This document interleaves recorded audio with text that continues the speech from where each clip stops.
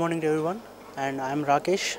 I studied my MBA in Bangalore, IFM Business School. Now I am doing internship in FICCI, that is a Federation of Indian Chamber of Commerce and Industry, Hyderabad, Banjara Hills Road number 10. As you know, the FICCI one is established in 1927, a long back ago. It was inaugurated by the Mahatma Gandhi and Jawaharlal Nehru. And it was a bridge between the organizations and the government. He used to track between the is a main path between the organizations and government, like that.